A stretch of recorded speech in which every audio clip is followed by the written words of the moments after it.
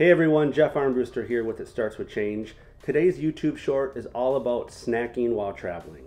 My wife and I are getting ready to go away on a little weekend trip. We're going to go on a cruise, and these are the snacks that I like to take with me. It's not always about eating 100% healthy and clean, but when I'm traveling, I like to try to eat as clean as possible because I need the energy.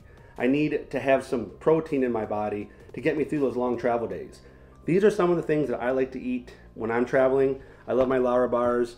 You know, I got some Beachbody beach bars there. I have some nut mixes and some dried fruit.